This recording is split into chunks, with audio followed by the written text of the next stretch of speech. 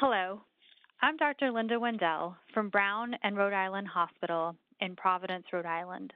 Today, I'm going to talk about extubating patients in the Neurocritical Care Unit. I have no disclosures related to this talk. I'm going to talk a little bit about weaning patients in the Neurocritical Care Unit from the ventilator and identifying when a patient is ready for a trial of extubation, as well as predictors for extubation success. Let's start with intubation first, though.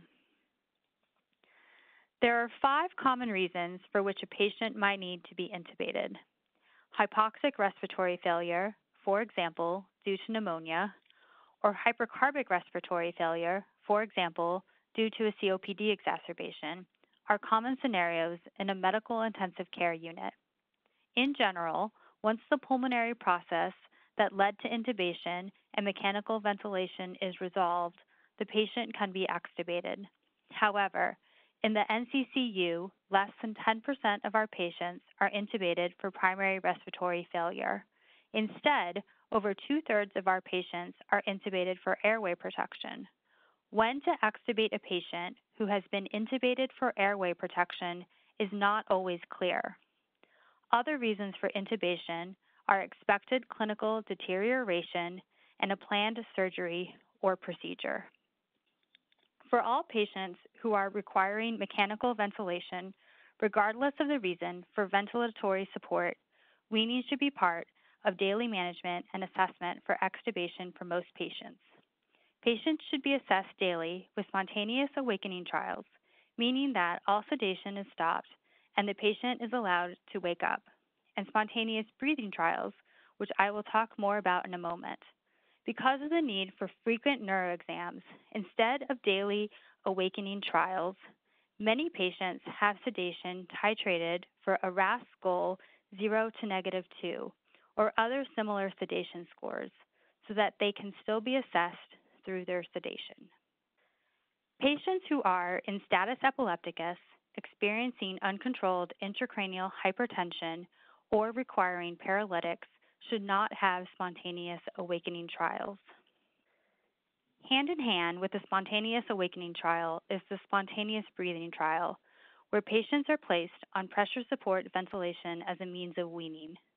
Signs that a patient may not be tolerating the spontaneous breathing trial include worsening neurologic status, increased work of breathing characterized by tachypnea or the use of accessory muscles, inadequate ventilation due to a low respiratory rate and hypercarbia, inadequate oxygenation leading to oxygen saturation less than 90% or a PaO2 less than 60, and hemodynamic instability characterized by tachycardia or hypertension.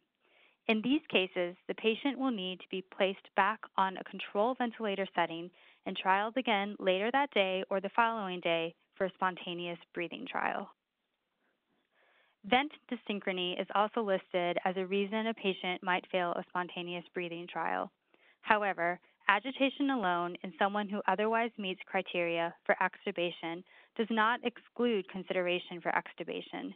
These scenarios are sometimes dubbed a pull and pray, since sedation is stopped and the patient extubated without a formal spontaneous breathing trial.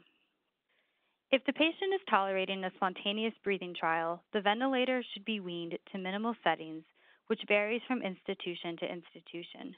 Commonly, this means 5 centimeters of water of driving pressure over 5 centimeters of water of PEEP. Once on minimal settings, the patient is assessed for a trial of extubation. Factors that indicate possible extubation success include recovery of the underlying disease process, a positive cuff leak, a strong spontaneous cough, attempting to swallow, requiring suctioning less than every 2 hours, Glasgow Coma score greater than 8, the ability to track with the eyes, and the ability to follow commands. However, none of these are 100% specific for successful extubation, and meeting respiratory criteria for extubation does not mean that a patient will successfully protect his or her airway. Care should be taken not to interpret the lack of these features, for example, lack of a cuff leak, as a predictor for extubation failure, as this is not the case. Extubation failure rates in patients with primary brain injury range from 15 to 35% and range from 30 to 40% in patients with neuromuscular disease. It is tempting to use the ability to follow commands or a minimum Glasgow Coma Scale score to predict extubation success. However, these studies have produced varied results. One of the first studies to evaluate if comatose patients could be extubated safely was Bill Copeland's study from 2000. In this study, patients with Glasgow Coma Scale scores as low as 3 and 4 were successfully extubated. Perhaps more importantly, patients who had their extubations delayed due to low coma score alone had an increased incidence of ventilator-associated pneumonia and increased length of stay in the ICU. Also, patients who were eventually extubated after delay did not all demonstrate improvement in their coma scores and had similar rates of extubation failure compared to those who were extubated once they met respiratory criteria, dispelling the theory that a delay will lead to improvement in mental status and higher rates of extubation success.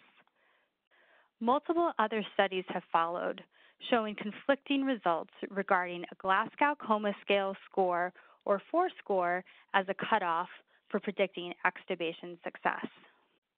A recent prospective observational study of patients with brain injury demonstrated that the following are associated with extubation success: age less than 40 years old, ability to track, ability to swallow, and a Glasgow Coma Scale score greater than 10, meaning that patients had their eyes open spontaneously and were following commands. The overall extubation success rate was 77%. Having at least 3 of these characteristics yielded 90% extubation success in this cohort. Patients who failed extubation were older and had higher SAPS-2 scores on admission. While both groups had a median GCS of 11 at the time of extubation, those who failed extubation did not universally have spontaneous eye opening or the ability to follow commands like those who were successfully extubated. These factors can provide some reassurance that your patient is likely to have a successful extubation attempt. However, keep in mind that over 1/5 of patients without any of these characteristics still extubated successfully, and over half of the patients with only one of these characteristics extubated successfully. The bottom line is that while we have several predictors for possible extubation success, we do not have a 100% sensitive or specific predictor for extubation failure, and the decision to extubate or not is an individualized one based on both respiratory status and neurologic recovery. If your patient cannot extubate, he or she will need to be evaluated for tracheostomy. Patients in the neurocritical care unit are more likely to undergo tracheostomy. 14 to 35% of patients will require the procedure compared to 7 to 13% of non-neurologically injured patients. However, since neurocritically ill patients generally need a tracheostomy for airway protection, they are faster to wean from the ventilator than the generally critically ill population, who are more likely to have underlying lung pathology. The ideal time for a patient to undergo tracheostomy is not clear. Early tracheostomy, up to day 3 from intubation, in stroke patients has not been shown to improve outcomes, but may decrease the need for sedation. Early tracheostomy should be avoided in patients with ongoing intracranial hypertension. In general, a tracheostomy should be planned once the patient fails extubation or it is clear that an extubation attempt is not reasonable, and assuming that the procedure is in line with the patient's goals of care. This concludes my webinar. I hope you found this information helpful, and good luck in the care of your patients. Thank you.